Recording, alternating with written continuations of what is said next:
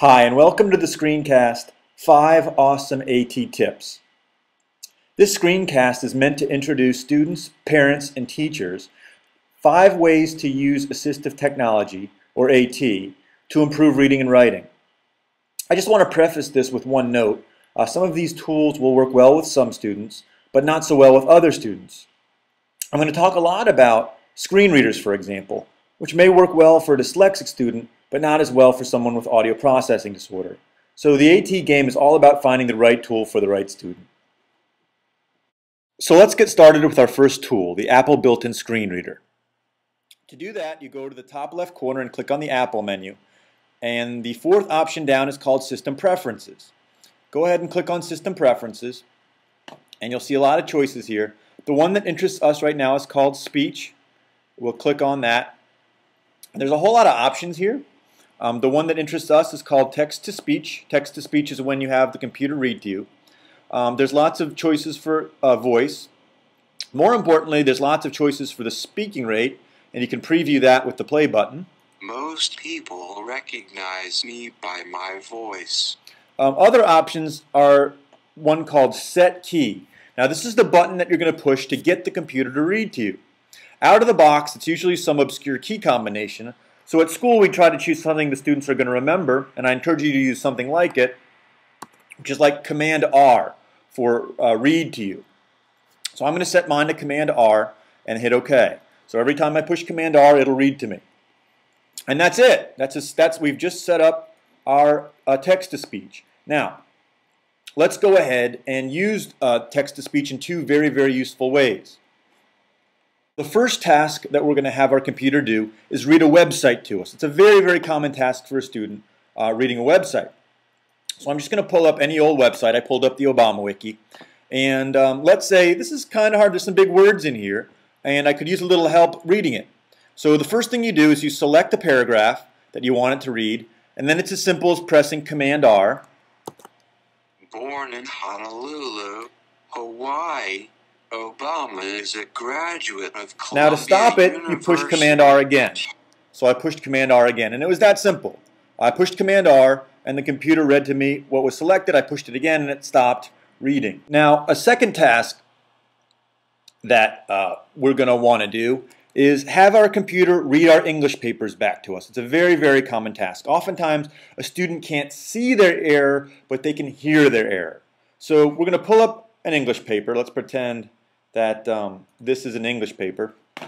And again, I want to have the computer read it to me. I select what I want it to read with me. I push Command R. Introduction. And there you go. Please don't take notes. On a PC, if you have a PC at home, not a Mac, as far as I know, there is no built-in screen reader, but you can get third-party software and install it. I think Free Natural Reader is one thing our high school uses, and it basically does the exact same thing. You just have to install it. So that's it. That's the built-in Apple screen reader. We're going to move on to tip number 2, which is reading websites with ReadOutLoud. There's a big advantage to ReadOutLoud over the built-in screen reader because it has what's called a bouncing ball, and we'll show you that in a second.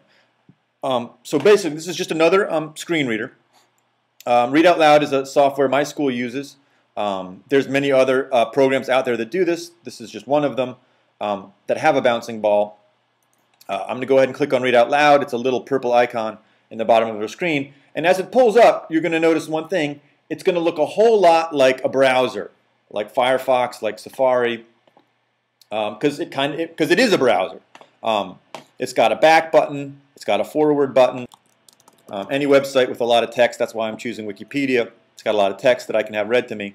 And right out the bat, you're going to notice a big advantage over the screen reader. You're going to notice the bouncing ball. Low readers have really struggled with the Apple built-in screen reader because there's no bouncing ball. They have a hard time tracking the words. Whereas with this, it's much easier to track the word. So we're going to select the paragraph we'd like read to us, and we're going to push this button right here, which will read it to us. Born in Honolulu, Hawaii, Obama is a graduate of Columbia University. Notice the bouncing ball that's helping me with my tracking. Where he was the president of the Harvard Law Review. Push it again to stop it. Stop. So there it is. I've got another screen reader, this time with a bouncing ball. And the one thing you really want to note, if you want to change the speed, you go to Speech, and you go to voice settings. And from there, just like with the built-in screen reader, you can change the rate of it, faster or slower. You can also change the voice and such. So that's it. That's how you get a website read to you in ReadOutLoud. ReadOutLoud, by the way, has many, many other features. I'm not going to talk about them right now. I think its most powerful feature is reading websites. But let's talk about a way that we can get this suite to read English papers to us. For that, the tool that I prefer to use is called ReadOutLoud. If you click right here in this little pencil, you'll open up ReadOutLoud. You actually have to name the file that you want to call it. I'm just going to call this delete me. I push save. And here I am in ReadOutLoud now. So I was in ReadOutLoud. Now I'm in ReadOutLoud. ReadOutLoud is a word processor. It's not my favorite word processor. The kids don't like it particularly because the spell check's not that good. But it does one thing very, very well, which is read back what you've written. So what the kids usually do is they'll write it in a word processor that they're used to, like Microsoft Word or Google Docs, and they'll paste it into here to have it read to them. So let's go back to my English paper. Let's select it, copy it, paste it here, and again, all we're going to do is have it read back to us by pushing this button here. Introduction, please, Don.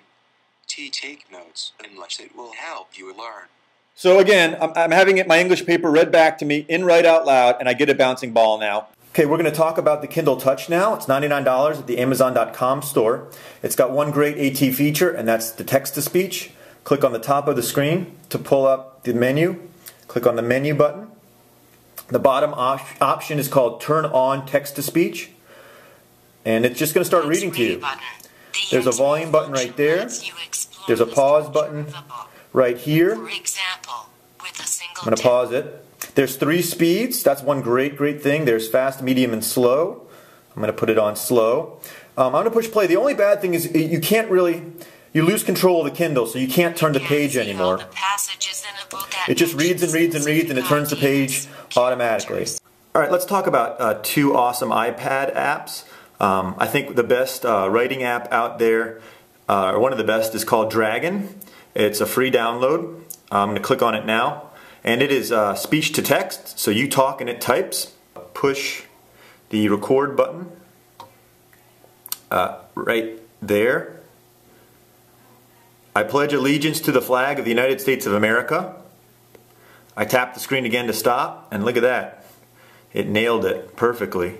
After you talk, you can send it out by clicking this button here, and there's a bunch of ways to get it out off of your iPad. You can email it to your computer and use it with Word or Google Docs. You can copy and paste it and do if you prefer to write on your iPad, copy it into Pages or some other iPad app. So that's very slick writing application. Let me talk about what I think is one of the best reading apps, and that's Read2Go. It's this app. It's a $20 app. It's right here, Read2Go. I'm going to tap on it.